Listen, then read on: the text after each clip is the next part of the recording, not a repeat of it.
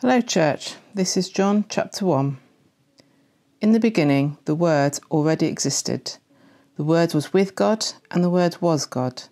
He existed in the beginning with God. God created everything through him and nothing was created except through him. The Word gave life to everything that was created, and his life brought light to everyone. The light shines in the darkness, and the darkness can never extinguish it. God sent a man, John the Baptist, to tell about the light so that everyone might believe because of his testimony. John himself was not the light. He was simply a witness to tell about the light. The one who is the true light, who gives light to everyone, was coming into the world.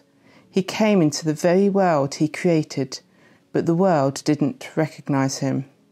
He came to his own people, and even they rejected him. But to all who believed him and accepted him, he gave the right to become children of God. They are reborn, not with a physical birth resulting from human passion or plan, but a birth that comes from God. So the Word became human and made his home among us. He was full of the unfailing love and faithfulness, and we have seen his glory, the glory of the Father's one and only Son. John testified about him when he shouted to the crowds, "This is the one I was talking about when I said, 'Someone is coming after me who is far greater than I am, for he existed long before me.' From his abundance we have all received one gracious blessing after another. The law was given through Moses, but God's unfailing love and faithfulness came through Jesus Christ. No one has ever seen God, but the unique one, who is himself God, is near to the Father's heart. He has revealed God to us." This was John's testimony when the Jewish leaders sent priests and temple assistants from Jerusalem to ask John, "Who are you?" He came right out and said, "I am not the Messiah." "Well then, who are you?" they asked. "Are you Elijah?" "No," he replied. "Are you the prophet we are expecting?" "No." "Then who are you?" "We need an answer for those who sent us. What do you have to say about yourself?" John replied in the words of the prophet Isaiah, "I am a voice shouting in the wilderness, 'Clear the way for the Lord's coming.'" Then the Pharisees who had been sent asked him, "If you aren't the Messiah, or Elijah, or the prophet, what right do you have to baptize?" John told them, "I baptize with water, but right here in the crowd is someone you do not recognize. Though his ministry follows mine, I'm not even worthy to be his slave and untie the straps of his sandals." This encounter took place in Bethany, an area east of the Jordan River, where John was baptizing. The next day, John saw Jesus coming toward him and said, "Look, the Lamb of God, who takes away the sin of the world. He is the one I was talking about when I said, 'A man is coming after me who is far greater than I am, for he existed long before me.'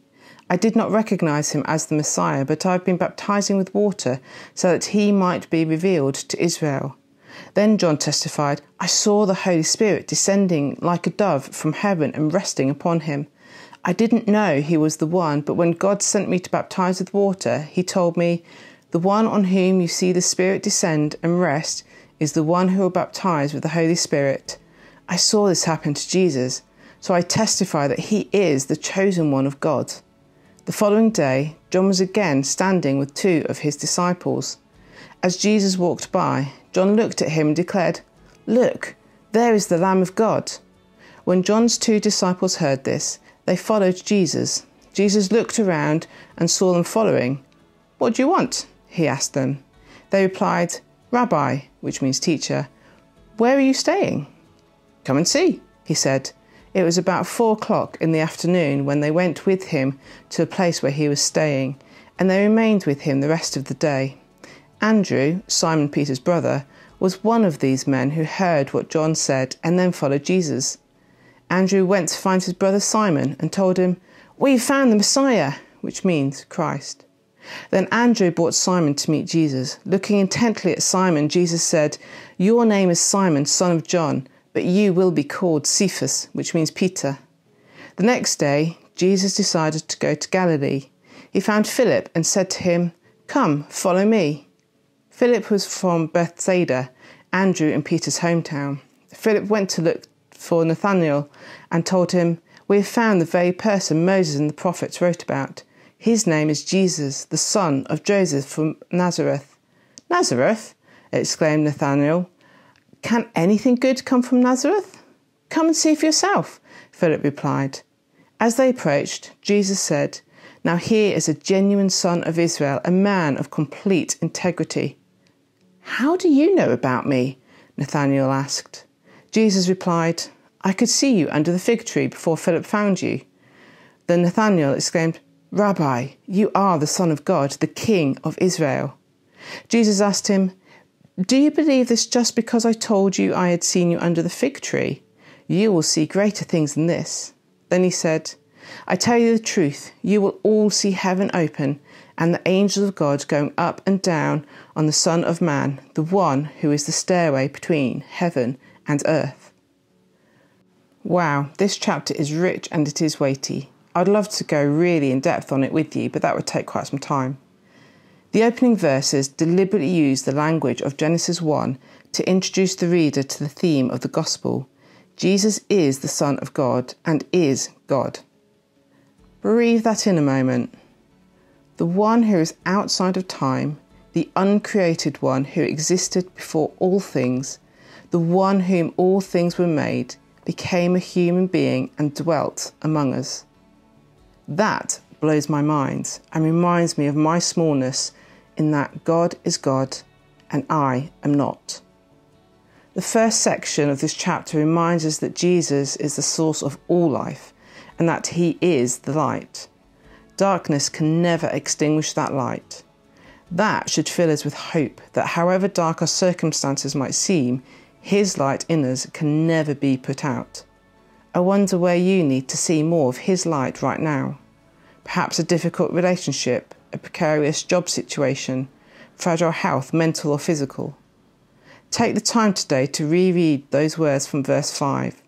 The light shines in the darkness, and the darkness can never extinguish it.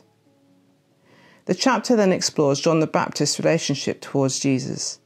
John knew that he wasn't the light. He knew his job was to call people to repentance, to prepare the way for Jesus' light to shine in all its glory. Where are you being called to prepare the way for God's kingdom to come? What are you doing about it? I know I've been called to my workplace to show others more of who Jesus really is and to point others to him. So I pray the Lord's Prayer on arrival at school each morning. I pray in the corridors, in the classrooms. I take the opportunities to speak of my faith when they arise, and I seek to love others well through kindness, gentleness, grace and understanding. What can you do today to prepare the way for Jesus? John then records Jesus meeting and calling some of his disciples. What fascinates me about this account is the way Jesus just speaks straight to identity.